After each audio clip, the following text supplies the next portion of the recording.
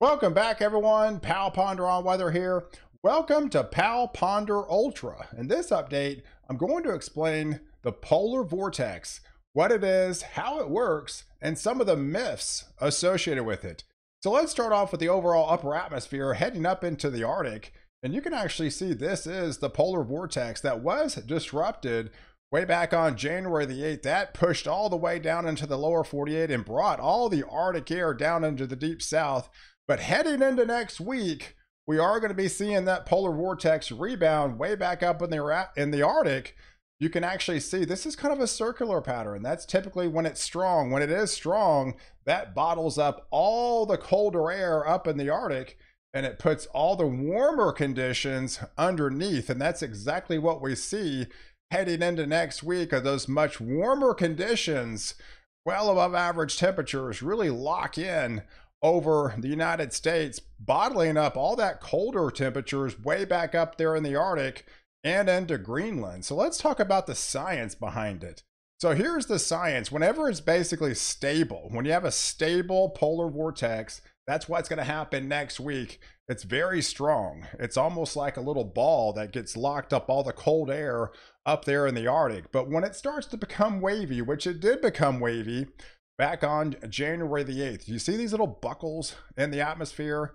So whenever it buckles like this, it sends pulses of that Arctic air and dislodges it. I talk about it all the time, being stretched out. It's being elongated. So whenever that happens, that sends pieces of that polar air out of the stratosphere and in to the lower 48. So let's talk about the setup. So we do have still a small piece of the polar vortex left, and that's going to be hitting the Northeast coming up on this weekend on Saturday. So as the polar vortex starts to retreat, we still have a piece of it that's going to be dislodged. And with that dislodgement, it has that buckle and that polar vortex headed up into the upper Midwest, through the mid-Atlantic, but especially into the Northeast. So these areas just get dangerously cold with 40 below zero and heading up in the Northeast well below zero as the polar vortex starts to retreat, and it will head back up into the Arctic heading into next week. So let's talk about this. Whenever you see it's, kind of strong like this, and then whenever it becomes weak, you always look for these positives over the top. I kind of talk about this all the time. You see these positives over the top. Whenever that happens, that's going to break the dam and send this polar air all the way into the United States. So when I talk about a displacement or a kind of a stretch, it doesn't mean that there's instant air. There's instant Arctic air. This is way up in the stratosphere. We're talking about 30 miles up in the stratosphere. So when I talk about a polar vortex displaced, that means it's displaced from the Arctic, and it's got to go through all the layers of the atmosphere and eventually head into the United States. So when the polar vortex was disrupted back on January the 8th, it didn't, this morning is February the 2nd, we're seeing the colder temperatures plunge all the way down in Mexico. That's how long it has taken since the overall disruption of the polar vortex, and how it shifted all that colder air from the higher latitudes all the way down into the surface and going to be rebounding. So it's a couple of week process. There's always a lagging type of indicator with the polar vortex. So here's some of the myths, like, kind of how it explains. It's always there. I mean, the polar vortex is always there, even in the summertime. It's just pretty, it's much weaker in the summertime, but it strengthens in the winter. So the polar vortex doesn't go away just because it's summer. You only really hear about it in the wintertime because it's a little bit more relative. But yes, many times it breaks off into the winter and sends pieces of the polar vortex down into the United States. I think last year I counted overall 7 disruptions in the polar vortex. I think right now we're about 5 polar vortex disruptions since basically winter began.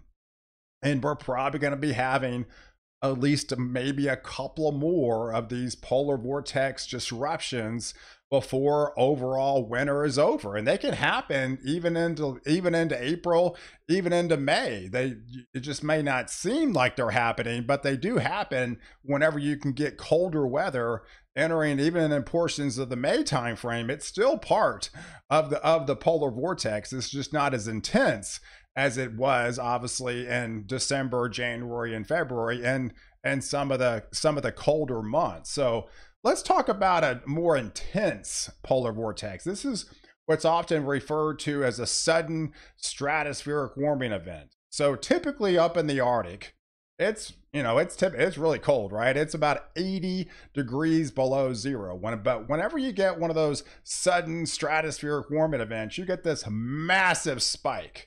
I'm talking really warm up there. Warm for the poles is around 0 degrees. So whenever you see something like this, now one of these is more extreme. It does not happen very often. In fact, it only happens maybe every couple of years or so. There's no guarantee this happens every single year. But when something like this happens, it can be a more intense and a more an extreme dislodgement of the polar vortex and have more extreme temperatures. So this is what it would actually kind of look like when you basically have those positives over the top, and this is up in the stratosphere, and then you have that kind of a elongation, that stretching out of these polar lobes and filters down into the lower 48. And it's something that's probably a little bit more intense, and it's something that lasts for an extended period of time, longer than it would with an overall dislodgement or a stretch or a disruption. And typically when that does happen, there's different forms, and typically that would be more or less a split. So let's check this out. Here's the overall polar vortex split image. You would have that sudden spike up in the Arctic. So the Arctic becomes really warm. So whenever that does, you have that dislodgement, that displacement of these polar lobes. And these are labeled as vorticity 1 and vorticity 2. So whenever this typically happens is you kind of get like maybe a 1-2 punch as you have the first Arctic impulse plunging into the United States, and then the second one wraps around and plunges into the United States. Now, something like that would be a lot more intense. Like I mentioned, it does not happen very often. Some of the dates that some of those things have happened, if you recall way back in January of 2019, back when the upper Midwest had that Arctic displacement and that sudden stratospheric warming event when Illinois hit 38 below zero. And if you recall when Texas went in February of 2021, went to 2 below zero in Dallas, those were sudden stratospheric warming events. And like I mentioned, it does not happen every year. And we have not actually had one of those this year. And it doesn't mean it's going to happen this year. We've only really had displacements or dislodgements or stretching out. Some of these, like in this image right here of this polar vortex, where you've got that positive, kind of that positive over the top, and then that displacement underneath, sending in that Arctic surge down into the Canada and down into the United States. So let's talk about the millibars. So this is way up in the stratosphere. This is 10 millibars, right? This is 30 miles. This is 30 miles up in the stratosphere. This is way up there. This is definitely way up. So there's all different layers of the atmosphere. Typically, I talk about 250 a lot, 250 millibars. This is around 33,000 feet. I talk about the 500 millibar level. This is about, up there about 18,000 feet.